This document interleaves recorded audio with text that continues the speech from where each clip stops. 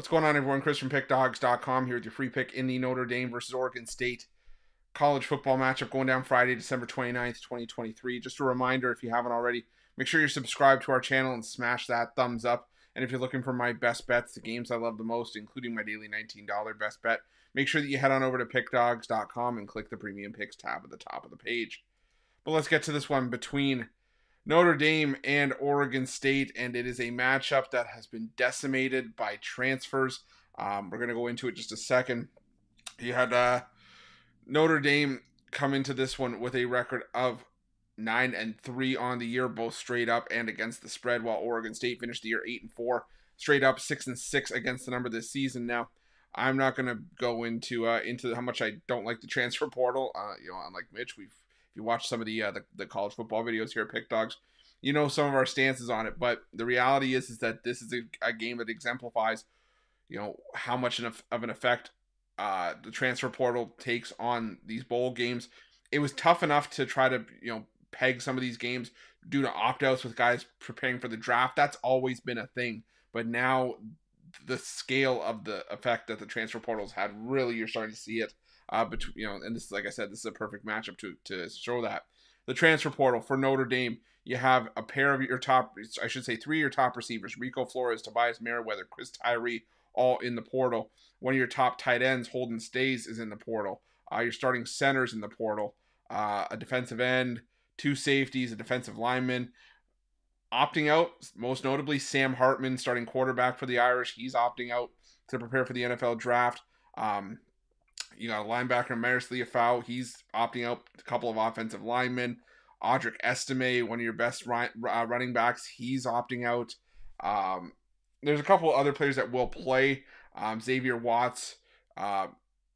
He's confirmed he'll play in the Sun Bowl and the safety. As a safety for Notre Dame. Defensive tackle Howard Cross said he's coming back next year. But again, just a massive amount of loss for Notre Dame. And if Estime and Alt decide to sit, well, Notre Dame's down 8 offensive starters from at one point earlier this season. Mitchell Evans lost for the year at tight end for the Irish as well. On the other side, for Oregon State, starts at the top. You got DJU, starting quarterback. He's in the transfer portal. Backup Aiden Childs in the portal. Ben Gulbranson will start. Now, the thing about Gulbranson is that he's at least seen some starting action for Oregon State. He was the starting quarterback for the final 8 games of the 2022 season, but you lose your starting linebacker, your leading tackler, Easton Mascarenes-Arnold, Akili Arnold in the secondary. You lose your starting kicker to the transfer portal as well.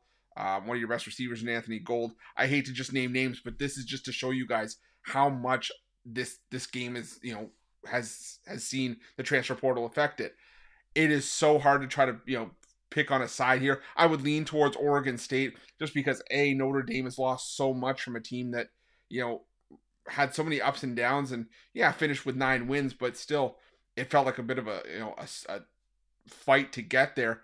And not only that, they have experienced quarterback playing Gulbranson, but I think the better play for me here is the under 41.5.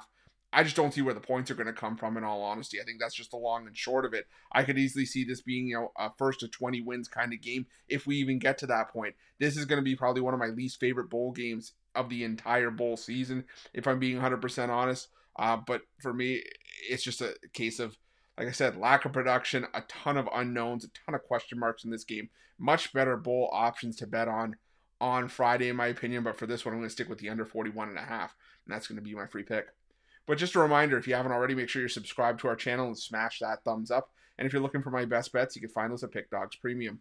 While you're at Pick Dawgz, check out our betting tools. They're 100% free. They're the best betting tools in the business, and tools that you want to make sure that you have in your back pocket when you're making your best bets for the day's action. And while you're at our YouTube channel, make sure you have notifications turned on so you can be the first to be in the know when the newest content drops here at Pick Dawgz.